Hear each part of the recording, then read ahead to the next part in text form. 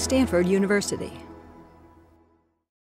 What I'm going to do today is talk about the social and political context in which energy policy is made in this country. You know that when President Obama was elected, one very important element of his promises to Americans was to pursue a change in the way energy is generated in this country, to put government financing and know-how behind a change in the economy and in the generation methods that are used. We haven't seen a lot of that happen yet during his presidency. And so part of the question is why and what's been going on the political side. And I'll tell you a story just to begin about my daughter, who's a sophomore here at Stanford, who is very interested in environmental science and interested in energy issues, and went to a conference at which she heard an entrepreneur talking about energy development. And afterwards, she described to me this real epiphany she had at this moment of hearing this lecture, because she thought the way science works is you go to a lab, you come up with great ideas. If they work, you publicize them, and then of course everybody implements them because they're great ideas. And what she learned was, no, it doesn't actually necessarily happen that way, because it takes lots of people's political, economic, social will to implement innovations.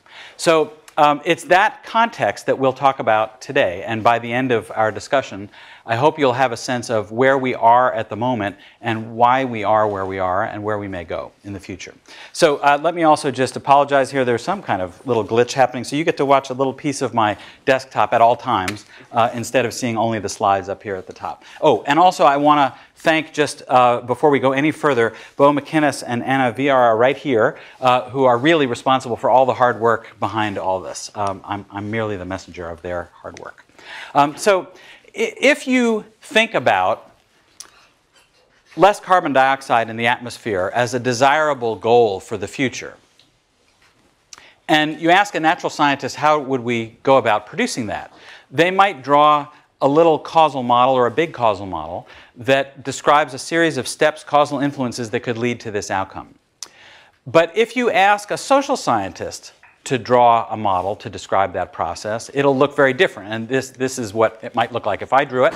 And so what it says here is that perhaps you can get less CO2 in the atmosphere by emitting less in the future, and perhaps by creating a giant vacuum cleaner that sucks out what's up there already.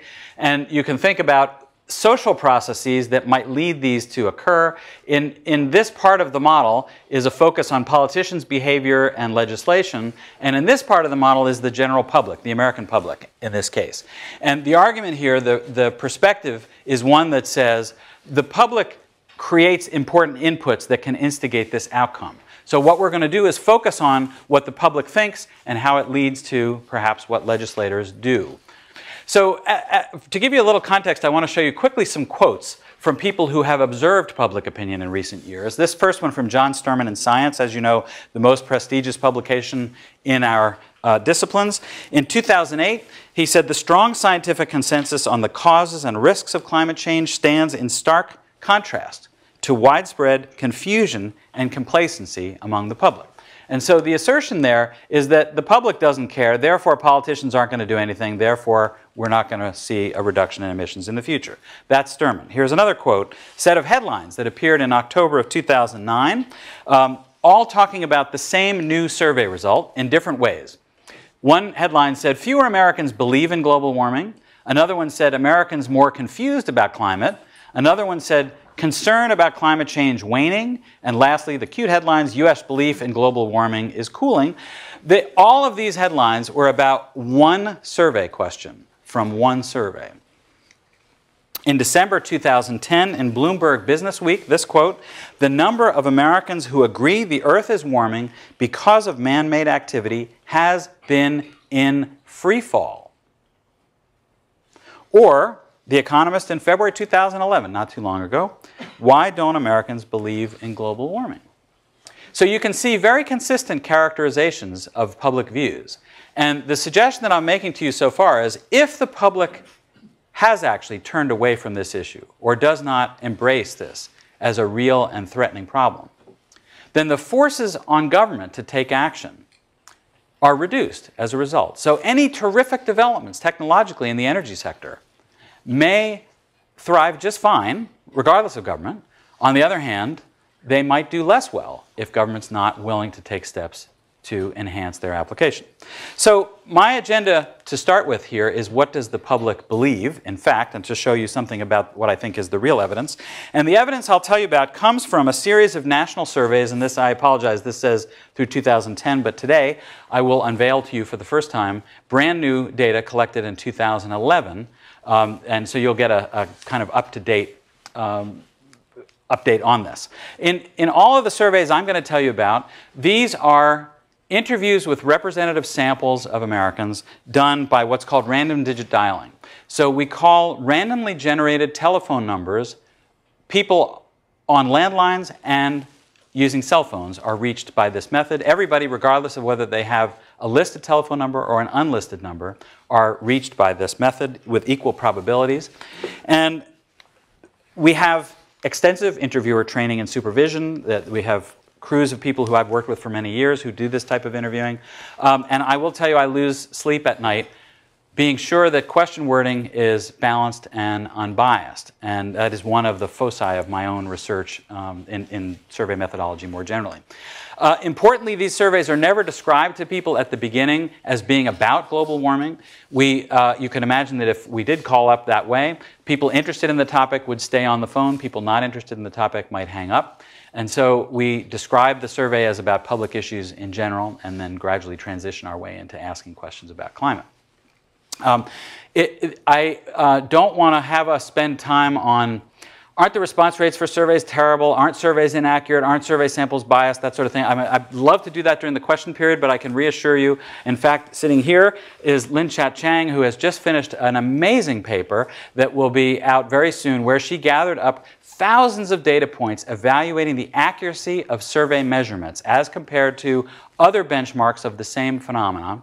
And she shows that overwhelmingly, even for cases in which you might be surprised at low response rates, the survey results are remarkably accurate, stunningly accurate, in fact. And so in that sense, this methodology is one where I think you can have some faith in it. It's a science. So today, what we're going to do is talk about, first of all, American public opinion on climate change between 1997 and 2011. We will look in particular at the issue of free fall. And then the real agenda for today, the real meat of our discussion, is about what happened in 2008 and 2010 in the presidential and congressional elections on this issue. That I think it's fair to say that right now there is a very widespread belief in Washington that Americans no longer care about this issue, and certainly taking what you might call a green position on it does nothing to gain votes. That in fact, in facing the economic downturn that the country is dealing with at the moment, I think many candidates and their advisors believe saying we're going to spend money on climate change is exactly the wrong thing to do at the wrong time. That taking perhaps what you might call a not green position, a skeptical position, saying, well, even if it's happening, we don't know if it's caused by humans, and certainly this is not the time to be handcuffing the economy in order to address something that might not even be a problem. That message is believed to be a promising one that might gain votes. And so for the first time, we have been able to do a set of analyses that I'm going to show you using a variety of different methods to see whether that's true or not. If we have time, and I doubt we will, I have a couple of little bites of dessert for you at the end. One about the question of how much priority do Americans attach to this issue? And lastly, is there differential impact of exposure to mainstream news on this issue versus exposure to Fox News on this issue? And I'll tell you now there is a different impact. Not a surprise. Okay, part one. Let's talk about a portrait of public opinion up until 2010, and then we'll talk about our latest data. To put this in some context, I'd like you just to see the fact that a count of news stories in American print news media outlets about climate change has a very interesting pattern. Between 2000 and 2005, there were, certainly plenty of stories, but a relatively flat rate up until a peak in 2007. 2007 was, in some sense, the watershed year for climate change in the American news media. You could not turn a corner without seeing, the cover of Time magazine with a planet and fire. So it really was the moment for this issue, and you'll see how that plays out in the survey data. Over this time period, between 1997, when we did our first survey in this regard, and the November 2010 survey, Americans feel like they learned about this issue. So this is a question that asks people, how much do you feel you know about global warming? And I'm showing you here the percentage of people who put themselves at the top 2 points on a rating scale, a lot or a moderate amount. That number was a little less than 50% back in the 1990s. It's now, at the end of 2010, was in the high 60% range. Now you might say, oh, come on. This is people saying they think they know more, but do they really know more?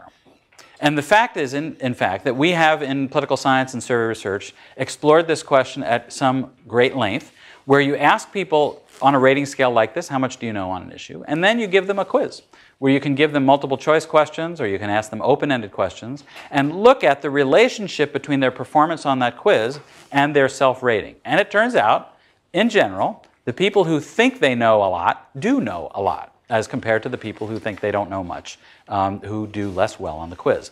So this, in fact, is a very efficient way at gauging not only people's confidence in their own knowledge, but also, in fact, the degree to which they do understand the facts of an issue. So now let's turn to this question. This is, in some sense, our centerpiece question that has for a long time asked about people's beliefs on the existence of this issue. You may have heard about the idea that the world's temperature may have been going up slowly over the past 100 years. What's your personal opinion on this? Do you think this has probably been happening, or do you think it probably has not been happening? Here are the results we've seen from this question. In 1997, when we first asked it, 79% of Americans said they thought it probably had been happening. This number was 75% in November of 2010, not significantly different from that 79%. Now let's just pause for a second. These are huge numbers. In American survey research, we rarely see Americans agreeing about anything at this rate. And yet on this issue, even before it was in the spotlight, a very, very large majority of Americans agreed. Now it is true, if you look here, that in this little region of 2006 and 2007, this number peaked. There is a significant increase from 79 to 85, and there is a significant decrease from 85 to 75, and we'll talk about that a little bit later. But the key point I take away from this graph is gigantic numbers and no evidence of free fall. Okay? Here's another question. We asked people, how sure are you of your answer to that last question? How sure are you that the planet has been heating up or has not been heating up? And among the people who said it has been happening, the percent who put themselves at the top 2 points on this rating scale, extremely or very sure, was in the mid-40s back in 1997, and it remains essentially the same today at 45%. Yep, there was a little bump up there in our favorite little time period, but no real notable change. When we ask people if the Earth has been gradually warming over the last 100 years, has it been mainly caused by things people have done, mainly caused by natural processes, or caused about equally by things people have done and natural processes? You can see that as of 2006, the first time we asked this, fully 80% of Americans pointed the finger of responsibility at human action. That number is 75% today. That is statistically significantly lower than the 80. But again, these are huge numbers. When we ask people, if the Earth's temperature rises by 5 degrees Fahrenheit 75 years from now, overall, do you think that would be a good thing, a bad thing, or neither good nor bad? 60% of people in 1997 said they thought it would be bad. That number is not significantly different at 56% in 2010. Now here you might say, this looks like a disconnect. Lots of natural scientists who study this issue would say 5 degrees in 75 years? That's not enough time to build all the air conditioners we would need. But I think, let's face it, this is maybe a disputable point, right? Predicting the future involves lots of hypotheticals. And so I think it's harder for us to say this is the right answer or the wrong answer on the basis of any science. And it may well be that for many people who say it's neither good nor bad, or who say it's actually good, they're thinking of it in very broad social terms. That we've needed to have a shakeup in our energy economy for a long time, and here finally will be the pressure that will change the country. So it'll hurt. It's like surgery. Nobody wants surgery, but afterwards at least we'll be cured. Maybe. Okay. A last question in the sequence. Should the federal government do more to deal with global warming than it is now, less than it is, or about what it's doing now? A little less than 50% in the 1990s said they wanted to see government do more. That number rose toward the end of the Bush administration to about 70%. And after President Obama was elected, that number fell to about 61%. Now, my best guess, although I have no evidence to show you along these lines, is that when President Obama was elected, having made it very clear that he did plan to take action on this issue, lots of Americans thought he was taking action on this issue. And so, okay, great, since we're doing more, then we don't need a lot more than that. Well, I'll take questions a little later. So the pattern here, I think, we may well see eventually a decline in this number. We haven't seen it yet. Okay, so let's just pause for a quick second. What you've seen is results for the country as a whole going up to 2010. This is through the period in which those headlines appeared, during the time period when people claimed there was a free fall. When, according to these questions, we're not seeing that. We're seeing majorities or large majorities or huge majorities embracing what many natural scientists say is going on with climate. Now, I will tell you that a year and a half ago, I wrote an essay in the New York Times about this. And as a result, Stanford said to me, oh, this is very nice. Maybe we should send you to Washington to meet with some legislators and tell them about your results. So I said, okay, happy to. So I got on a plane and flew to Washington excuse me, and met with some congressional representatives, senators, their staffs, committee staffs. And I walked away horrified. Because it turned out, I learned, I was not doing what I thought I was doing. I thought my mission was to help put these legislators in touch with what the American public thought about this issue. So they very politely said, come right in, tell me about your research. And I described the findings. And they said, okay, well, that's lovely, but we don't think that's what people think in blank, fill in the blank, my state, my congressional district, whatever it is. I said, really? I'm fascinated because, you know, we haven't really seen a reason to expect that it would be different in your state. And they said, well, you know, I said, I'd love to see the surveys that you've been doing in order to measure that. Oh, surveys, we don't do surveys. Oh, well, how do you know? Oh, it's from the phone calls and the emails and the letters and the screaming at the town hall meetings when I go back to the district. That's how I know what's happening in my district. Could that be a biased sample? Could that be leading to some misunderstanding? Maybe. But what I realized was these legislators were doing, I think, exactly what many, if not most Americans would want them to do. That is, they say America's fine, but my constituents are in the 3rd District in Ohio. I need to know what they think. And I, as a survey researcher who thought I was providing data of value, actually wasn't. That it was completely reasonable for them to expect the possibility of variation, and I had nothing to say about it. So I came home and decided, okay, we got to have something to say about it.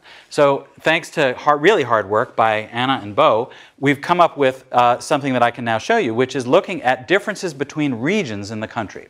And you can imagine at least 2 hypotheses about this. Oh, hello.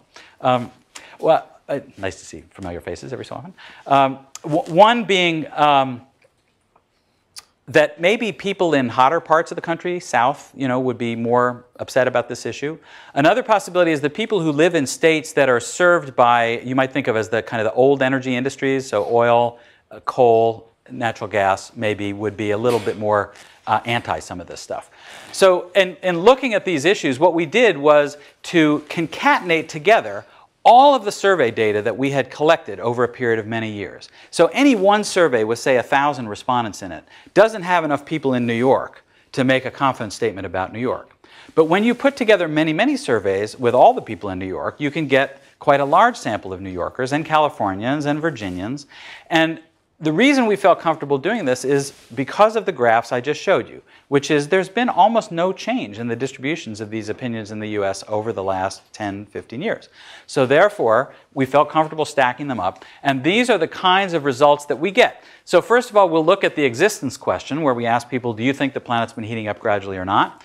The state with the largest percentage of people saying yes was 99%. The state with the smallest percentage of people saying yes was 69%. So let's just stop right there for a second. We couldn't find a single state in which a majority took what you might call a not green position on this issue. And let me show you the distributions of these folks. So first of all, North Carolina does not have an X because we don't like them. We have an X here because that's the only state in which we had too few interviews actually to generate a number. The 69% comes from Kansas. The darker the state, the larger the majority. Okay? So just look around there for a minute. It's certainly not the case that you've got more dark at the bottom of the map, right? So that hypothesis doesn't go so well. And I'll show you in a minute that the percent of the economy that relies on traditional sources of energy also isn't a good predictor. And let me just show you one particularly dark state, Oklahoma. Anybody know why that's worth pointing out? Senator Inhofe, the most outspoken not green senator on this issue, is from Oklahoma. But Kansas has some problems. Okay, so that's one map. When we asked people about human causation, there was a state in which 99% of people pointed to humans causing warming. The smallest majority, for the smallest percent we could find, was 64% on that issue. When we asked about whether government should do more, the largest percentage was 92%. We did actually find one state where a majority was not in favor of an increase, and that was Idaho at 43%. The next smallest was Missouri at 54%, and the majorities went up from there. Texas at 65% was the next one. So the point I'm hoping you're going to get from these pictures so far is, yes, there is absolutely variation. But the states that are dark on any one measure, notice Oklahoma is not particularly dark here. The states that are dark on any one measure are not necessarily the states that are dark on another measure. So it's not that there are some regions, some states that are particularly skeptical on this issue. And furthermore, there are some states where representatives have been outspoken on the skeptical side, and yet their public is not necessarily with them on that. What I've done in this picture is to circle a series of states that have particularly high employment rates in the coal and oil industries: Wyoming, New Mexico, Oklahoma, Texas, and Louisiana, as well as West Virginia. And if you look at the colors of those states, it's not as if they're all light. It's not as if they're all skeptical. So this is the kind of message which I could now go back to Washington with and say, thank you very much. We actually have some answers for you based upon our analysis of these surveys. And yes, there is variation, but it doesn't look like there are any states that in which folks endorse the skeptical point of view. Okay, so let's now talk about the decline between 2008 and 2009 that led to those headlines. But before I go ahead, let me just pause for a quick second for quick questions, clarifications, other things. You have something still or no? Okay, good. Yep. I'm wondering in your map about the co-variation with skepticism about the government being involved in anything.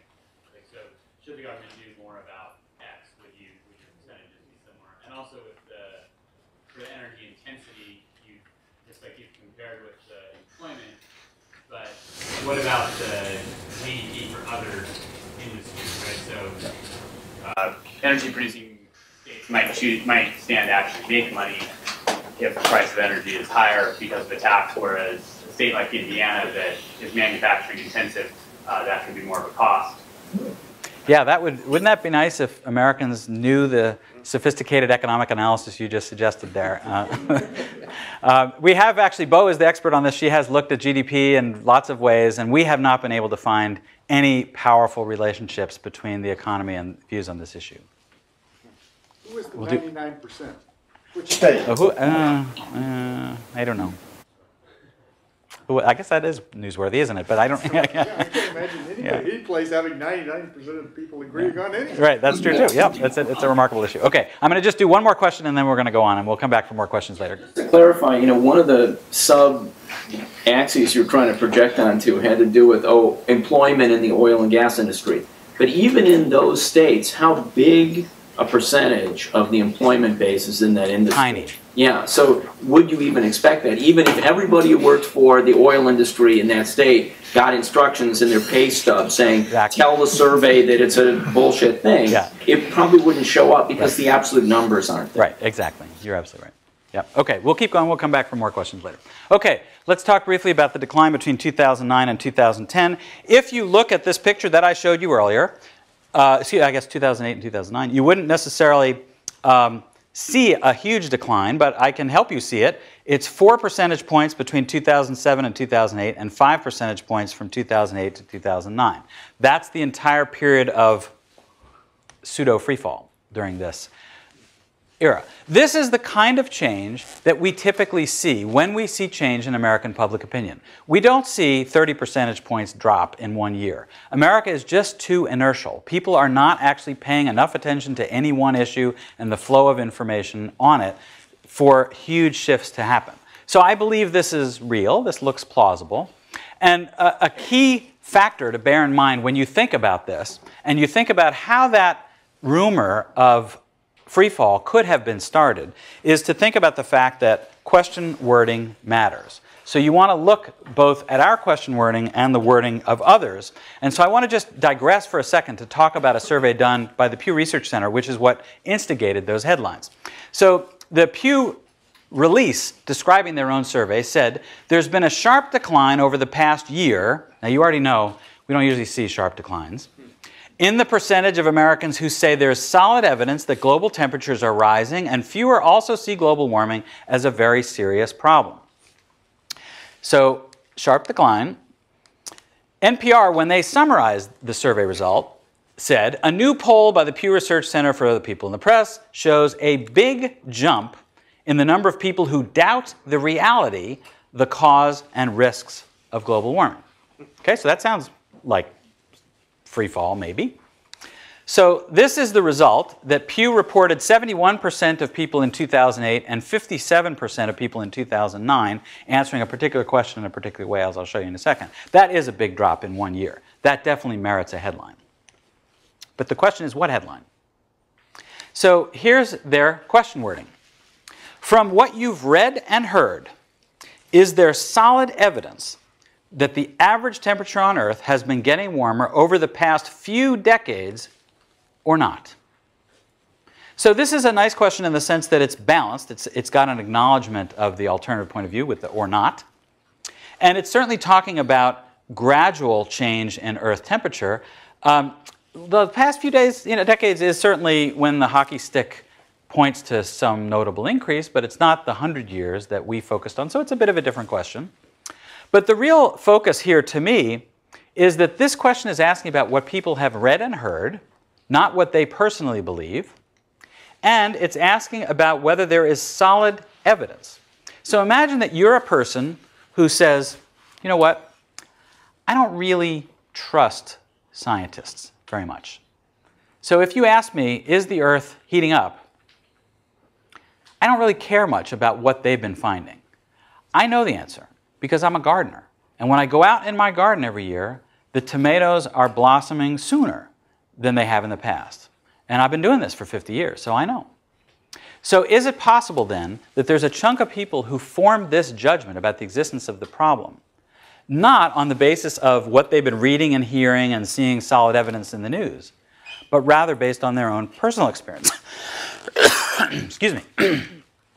So this is just a way of giving you a little bit of an introduction to this picture. And this is a little bit of a horrifying picture.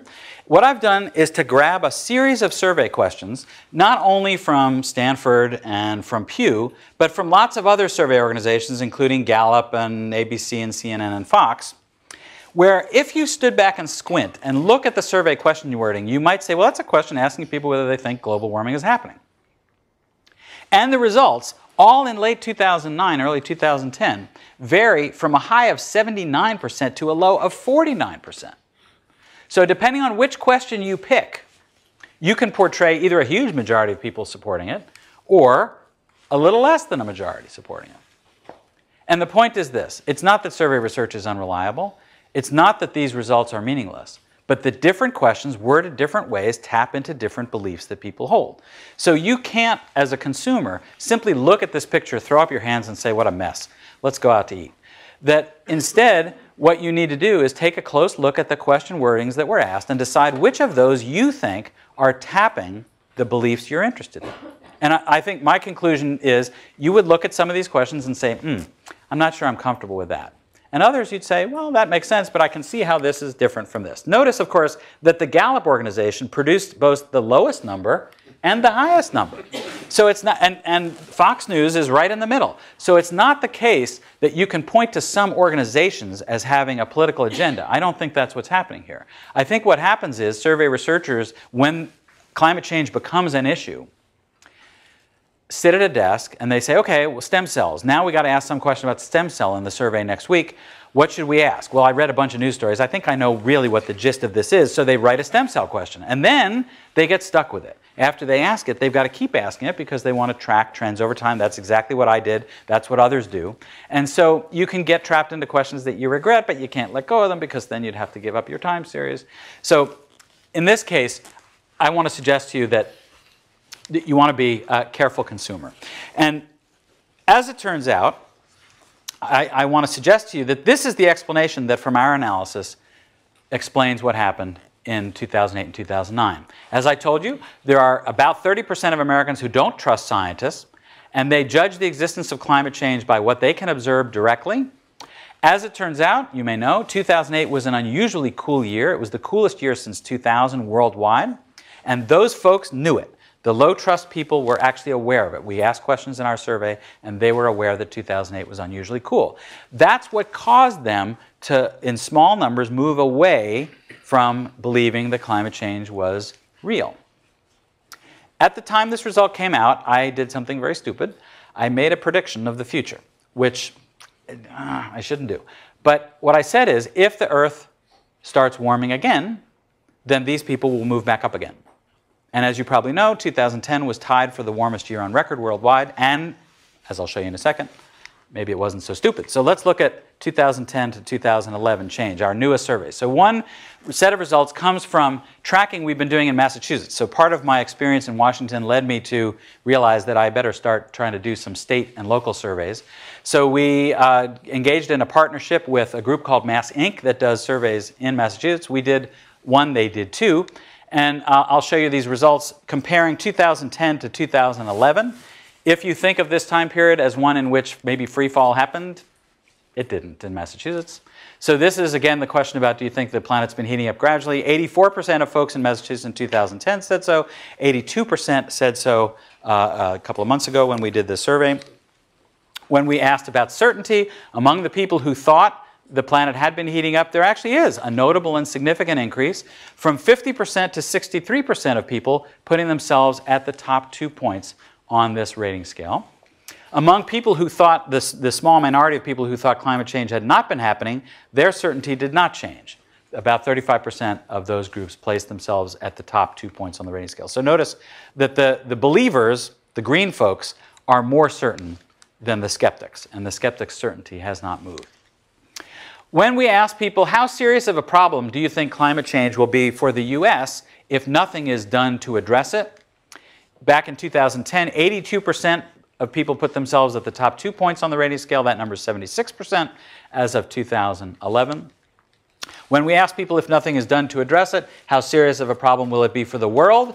That number also did not change from 85% to 86%.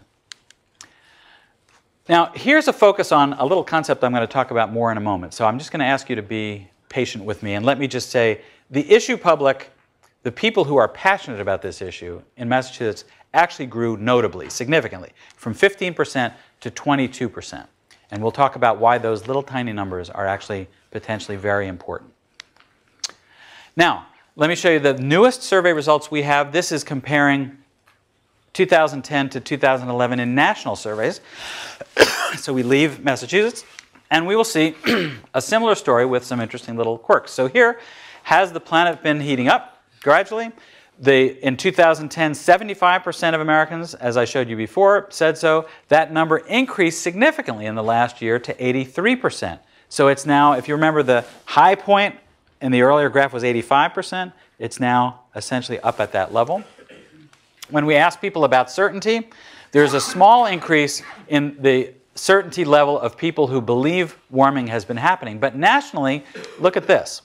This is the skeptics. This is the people who think it's not been happening. Their certainty increased a lot. 35% up to 53% who place themselves at the top 2 points. Now, what could have possibly caused that increase in certainty among skeptics from a year ago to a few weeks ago? I will propose to you that it is the Republican nomination campaign. That for the first time in a long time, a series of well-covered Republican candidates came out aggressively expressing skepticism on climate. So if you are a skeptic yourself and you're feeling kind of alone, like most people don't really agree with you, and then all of a sudden a group of people who are very credible future political leaders and present political leaders say they don't believe in this thing, that's a very sensible basis for certainty. In fact, lots of research in social psychology shows that an important basis for certainty is others who agree with you. That if you find out others disagree with you, your certainty goes down. If you find out lots of others agree with you, then you are less likely to doubt your own opinion. Asking about whether human activity has been a cause, that number was 75% a year ago, 72% a couple of weeks ago. And here, the issue public holds essentially steady, 14% in 2010 and 15% in 2011. Okay, so we're now through the portrait of public opinion. So we can take a little breath. What have I shown you? Big majorities and no real sign of free fall at all. In fact, if anything, some upturns. Okay. Thought I saw a hand. Yeah? My question is about possible correlations with how people felt about the economy and how that might relate to how they felt about. Yeah, let's hold extension questions till the end, if that's all right. And so I just clarifications, if that's okay, and then we'll get back to that. Yep. If you take subsamples of your polling data and cross-compare them, how much discrepancy is there in the subsamples? Like what kind of subsamples are we talking about? You split each sample for each state in half. Like a random half? Yeah, random half. Oh yeah, random sampling works great. If you take any of these surveys and you split them in half, you get essentially the same result. And that's what random sampling is about, right? You could predict that. I think you're pointing, though, to what I find always to be a very pleasant concern. You know, that there are some people who say, I mean, we could go back here. There's some people say, do the same survey twice, you're going to get completely different results. What have I shown you? Do the same survey 9 times, you get the same result over and over again. So it's not exactly like that. Yep. There's the population of the survey and the voters. Yes, this is exactly where we're going. Good, thank you for that. Perfect transition. So let's do that. Okay, so let me now give you a little lesson in voting before we get into this literature. So political scientists for 60 years have been very interested in quantitative studies of voter decision making. And there are lots of things that we've learned. We've learned that, for example, some voters walk into the voting booth and they haven't actually decided who they're going to vote for. And they do what's called memory-based evaluation, where they say, okay, let me see what I can remember about these candidates, and then I will cast a vote accordingly. Most of us, however, do what's called online updating. We know that there's an election coming, and we are watching the candidates over a long period of time, and we've got these little counters in mind. How much do we like Obama? How much do we like McCain? And each time we read or hear about some new piece of information, we update the counter. The more information we've got stored in the counter, the more inertia it has, so each additional piece of information has less and less impact. That's a psychological process model.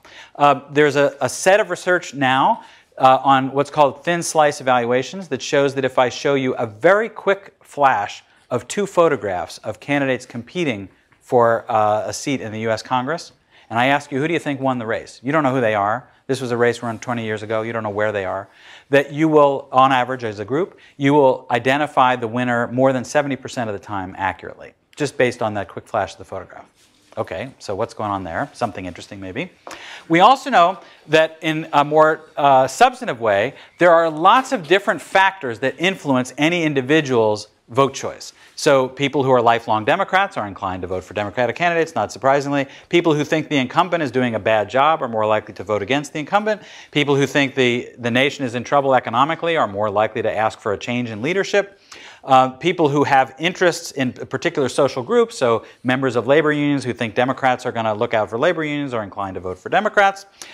People who think candidates are more knowledgeable, more trustworthy, more empathetic are more likely to vote for those candidates. Candidates who evoke positive emotions like pride are more likely to gain votes.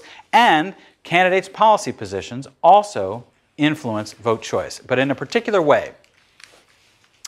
That you might, So one historic argument made about what's called policy voting is that Americans don't know what they want government to do on policy issues, and they certainly don't use those preferences as a basis for vote choice.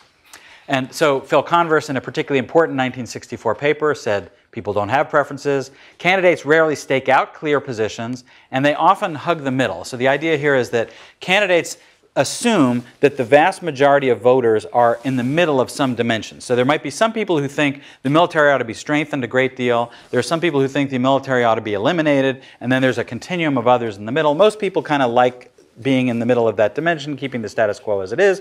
Therefore, all candidates should gravitate to that point. They should all try to express essentially the same moderate position. And as you can imagine, that would undermine voters' ability to choose between them if they seem identical.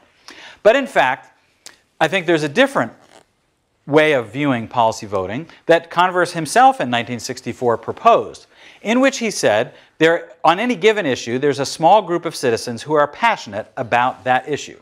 And in fact, we have seen this to be true. So every morning in America, there's a little group of people who wake up and say, oh, another day, another opportunity to influence gun control legislation in Washington.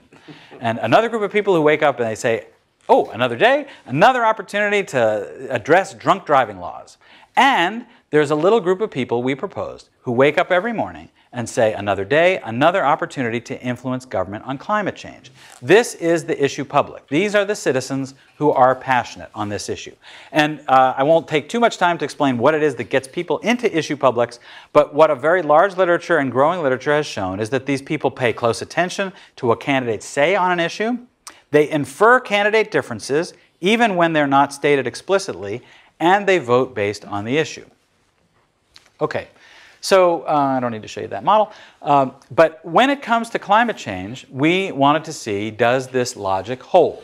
So first of all, let me show you that there's been a doubling of the climate change issue public since 1997. It was 8% in the first survey that we did. It's 15% as of this new survey a couple of weeks ago in 2011. That's more than 38 million people who are ready to write a letter, write a check, make a phone call, cast a vote based on this issue, according to this theory. Now, just to show you how does this fit, at 15%, this issue public is smaller than some issue publics in recent years. Abortion, in the 1990s, produced the largest we ever saw at 31%. But some issues like capital punishment and women's rights and race relations and unemployment attract smaller groups of people. So you might imagine if you ask people right now, how important is the issue of unemployment to you personally? It would attract a huge number of Americans, but it doesn't. There's a small group of people who are really passionate about that issue.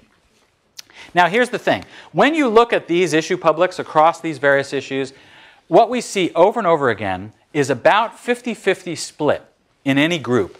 There are the liberal and the conservative folks on that issue. And so, for example, on gun control, no matter what government does, about half of the passionate people are going to be happy, and about half of the passionate people are going to be unhappy. But climate change is really weird. It's the only issue on which we have seen an exception to this pattern. And this is what it looks like. That in 2006 and 7 and 8 and 9 and 10, we see gigantic majorities of the issue public on the green side of this issue. The passionate people are overwhelmingly on that side. So what that means is this is a very different issue potentially when it comes to voting. Because imagine that a candidate says, I'm for strict gun control laws. Well, about half of the people who are going to use this issue as a basis for their vote will be attracted to the candidate, while the other half will be repelled. But not in this case. In this case, the overwhelming majority of people who are prepared to vote based on the issue are looking for candidates to take green positions, according to this analysis so far. So the question is, did it actually happen? Did people actually cast votes in favor of green candidates and against green candidates because of what they said on these issues? So this is where amazing work by Bo and Anna comes in. So we're going to look first at the 2010 congressional elections, and let me just show you a few little headlines that appeared very quickly after the election before anybody had any time to do any data analysis. One said, Democrats who took risk and voted for climate bill pay price. Or, in contrast, cap and trade didn't kill the Dems. Or, it's not the climate bill, stupid. Or, by the way, this one came from Politico, ignoring evidence Politico spins climate vote as an electoral loser. So clearly, differences of opinion about what just happened in that election. So we wanted to find out what really happened. So step one for us was a gargantuan project where we grabbed all of the campaign and incumbent websites, sorry it doesn't say here, all of the campaign and incumbent websites for all of the candidates running for positions in the US House and Senate in 2010. This was 960 something maybe, a lot of websites. And then what we did was an elaborate coding process to determine whether each candidate took a green position on climate, took a not green position on climate, or said nothing about climate. Now, you might ask, how many Americans actually read these websites? I don't know. But what I will tell you is that what we have found in analysis of campaign rhetoric is that candidates are remarkably similar in what they say across various settings. So what they say to news reporters and what they say in their stump speeches and what they say in debates and what they say on their websites correlates remarkably strongly. Not perfectly, but this is a reasonable way to make some inferences about who was where on these issues. So let me show you who said what, first of all, and then we'll relate this to election outcomes. So among the Democrats running for the Senate, 43% of them said nothing on climate, and 57% of them took a green position. Not one person took a not green position. Okay, so first, two lessons to take away from this. So clearly there were differences of opinion among these candidates about what was the best thing to do on the issue, and maybe they were right. But secondly, there's enough variation among the candidates so that we can actually do a statistical analysis and look at whether these two groups of people differed in their rates of electoral victory. Republicans running for the Senate, 83% of them said nothing on climate, 9% took a green position, and 9% took a not green position. So clearly, Republicans thought best to say nothing. Among the Democrats running for the House, 40% said nothing, 60% took a green position. So again, we have enough variation here to be able to study it. 1% took a not green position. And among the Republicans, 78% said nothing. 6% took a green position and 16% took a not green position. So if we just stop here for a second, you know these candidates and or their advisors did not agree with the logic I have expressed to you so far, right? That if you follow the logic that I expressed and you endorse it, then you'd have your candidate out there expressing a green position. But lots and lots of candidates didn't do that.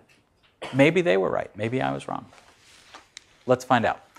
Did climate strategy correlate with victory rates? Okay, so we're just categorizing these races. So I'm going to walk you through this graph. And the first place I want you to look is, oh no. All right, we'll start here. So this is, the Democrats said nothing about climate and the Republicans said nothing about climate. 17% of the Democrats won their races. Democrats did very badly if they said nothing about climate. Now, let's compare this to the Republican remains silent, but the Democrat takes a green position. What happens to the Democrats? Kaboom! Their victory rate goes up to 69% in that case. So that's consistent with the idea, and let's not get carried away, we'll get careful in a second, that this change from being silent to taking a green position helped. Now, when we make this comparison, the Democrat being green and the Republican being silent, now the Republican takes a not green position, in contrast. Okay? What happens? Nothing. It does not help the Republican to go not green. It doesn't hurt, but the Democrats are already doing awfully well. What happens if both candidates take a green position? So here we transition from the Democrat being green and the Republican being silent to now the Republican fights back with the same message. Boom, the effect is gone. It no longer helped the Democrat anymore. They're the same on this issue. And so the advantage for the Democrat is gone. When the Democrat is silent and the Republican is not green, there is actually a significant decline. So this is the one case in which we see evidence that it helps to be not green. And that is when you're a Republican and your Democratic opponent is silent. But if only, the minute this happens, the minute the Democrat says nothing, the Republican goes not green, this is the moment when the Democrat ought to jump into this column and make it go away. Okay? So that's the principal story here. And you might very well say, well, yeah, but aren't there lots of things that are confounded? I mean, how do we know that it really was climate position that was causing this?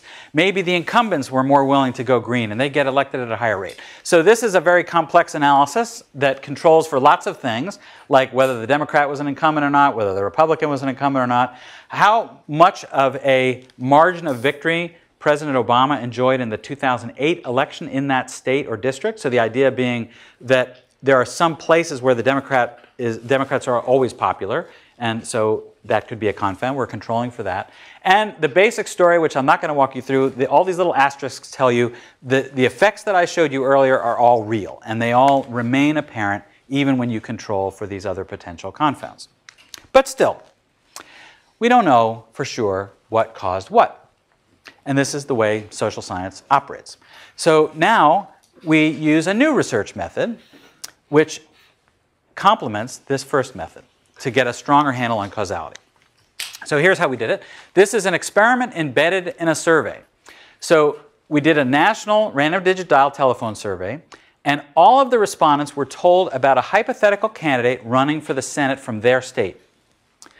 They heard the candidate utter some quotes. The interviewer said, I'm going to read you now some things that the candidate said, and I'd like your opinion about each of them. So they heard the candidate make statements on either 2 or 3 issues, and then we asked, how likely are you to vote for or against this candidate? Got the picture? So they hear the candidate say some things, and then they express likelihood of voting. So 1/3 of the respondents are in what's called the control group. The control group heard quotes on just 2 issues, like, let's say, terrorism and the economy, having nothing to do with climate change. And after they heard each of these quotes, they were asked, do you mostly agree or mostly disagree with what the candidate said on that issue? And then finally, we asked them, how likely are they to vote for or against the candidate? Another 1/3 of the respondents were in what we call the green group. They heard the same quotes on 2 irrelevant issues, plus they heard the candidate say this on climate change. And so if you'll forgive me, I want you to actually hear this. Here's what the candidate said. This is a green position. Like most Americans and most of the residents of our great state, I believe that global warming has been happening for the last 100 years, mainly because we've been burning fossil fuels and putting out greenhouse gases. Now is the time for us to stop this. By ending our dependence on imported oil and coal to run our cars and heat our houses, we need to begin using new forms of energy that are made in America and will be renewable forever. We can build better cars that use less gasoline. We can build better appliances that use less electricity. And we can make power from the sun and from wind. We don't have to change our lifestyles, but we do need to reshape the way our country does business.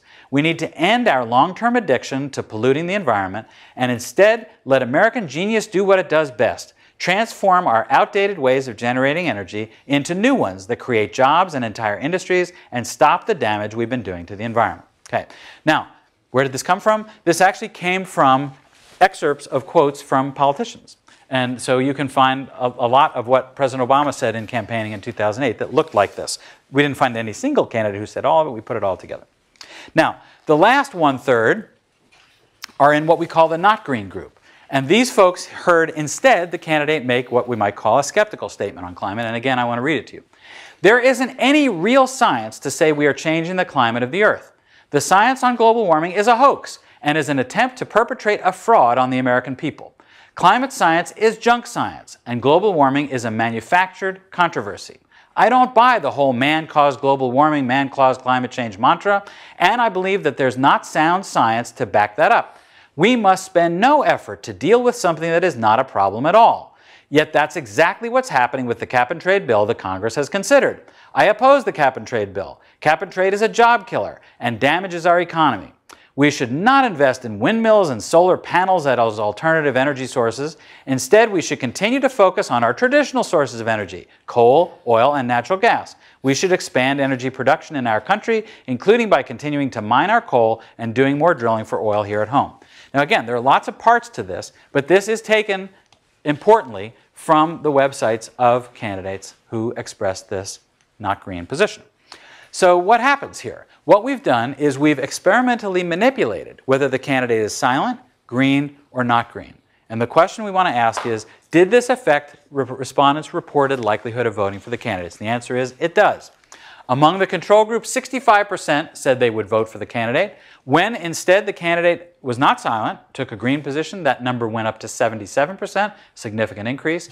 And when the candidate expressed a not green position, that number dropped significantly to 48%. So those differences are about the magnitude that we would expect given the size of the issue public. Now, I want to show you that when we break this down, you see an interesting pattern between Democratic voters, Republican voters, and independents. Because many people would say, well, the real people in play here are the independents. So among Democrats, you can see an even larger increase going from the control group to the green group from 53% to 74%, and an even larger drop from 53 to 37 in the not green group. When we look at Republicans, actually there's essentially no impact of any of this. So moving from the control group to the green group, there's no increase. There is actually a significant but small decrease moving from the control group to the not green group. But the real question is the independents, right? If those are the people in play, those are the candidates' targets, how did these messages influence them? Well, the answer is just like the Democrats. So as compared to the control group, the green group showed a significant increase in the percent of people saying they would vote for the candidate, and an even bigger decrease when the candidate went not green. I'll show you just very quickly that among the people who told us they were passionate about this issue, you can see sizable increases and decreases. These are the issue public members. And among people who did not care about the issue, the differences are much smaller, just as we would expect. Okay. We also did this very same experiment in 3 states, in Florida, Maine, and Massachusetts, and got exactly the same results. Now, the last bit of evidence I want to share with you has to do with the 2008 presidential election. But before we do, again, let's take a little breath. What did I just show you? Well, I showed you that in correlational analysis, candidates' statements on climate during the 2010 congressional campaigns correlated powerfully with their electoral success, even controlling for lots of potentially confounding factors.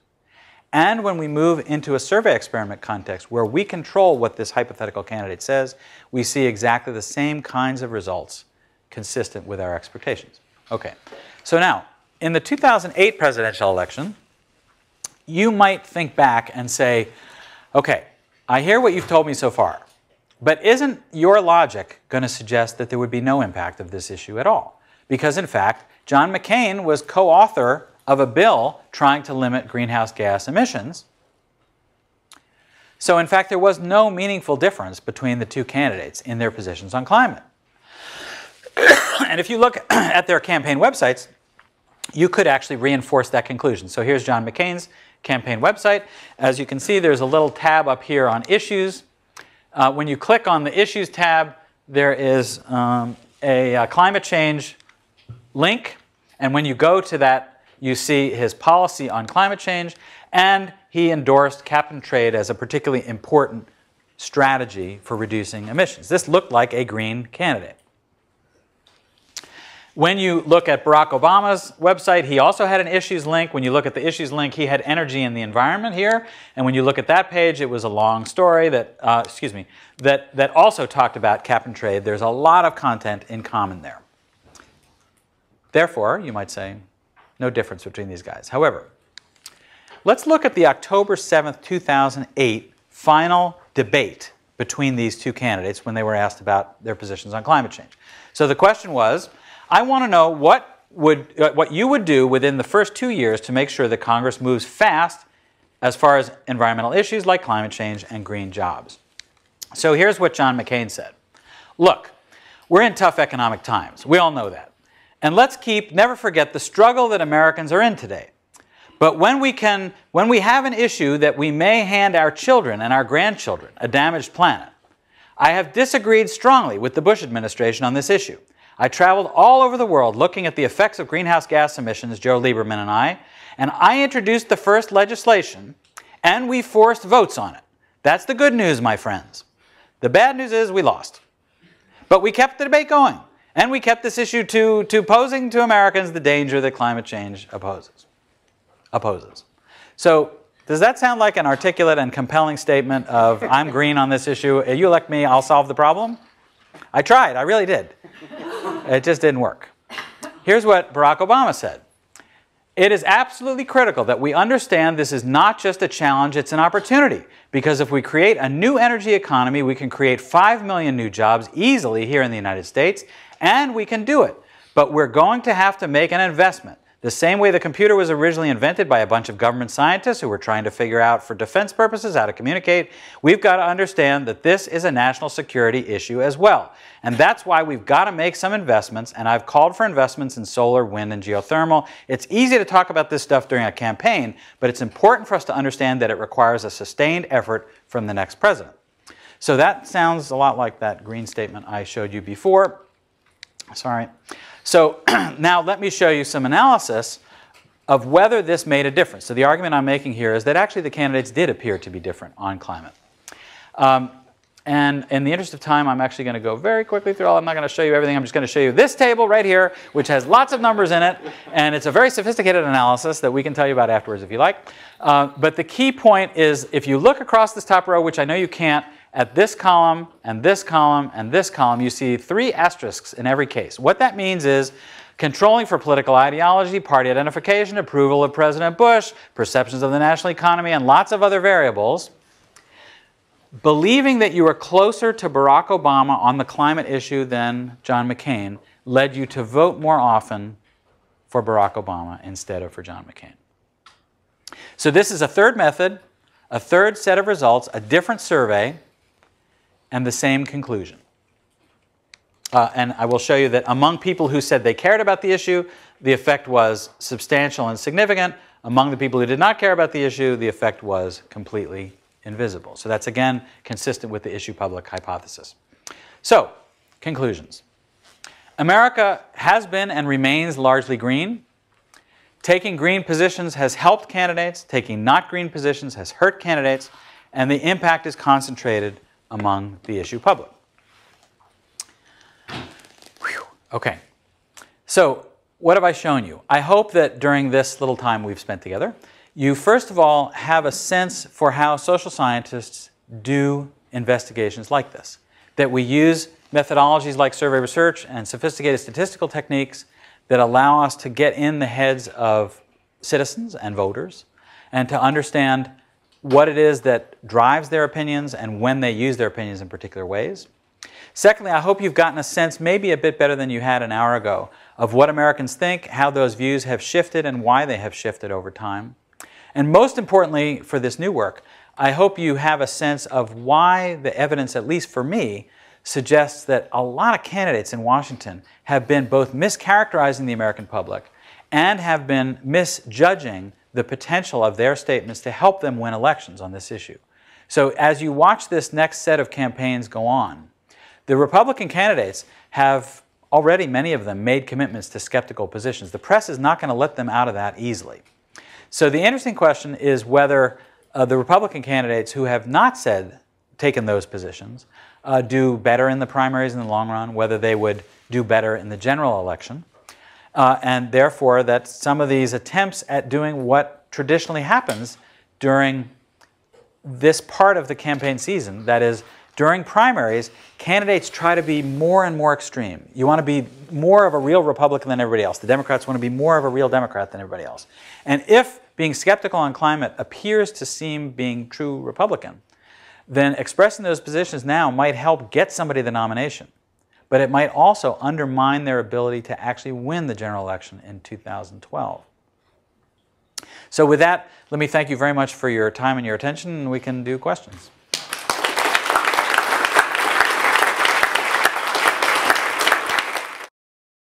For more, please visit us at stanford.edu.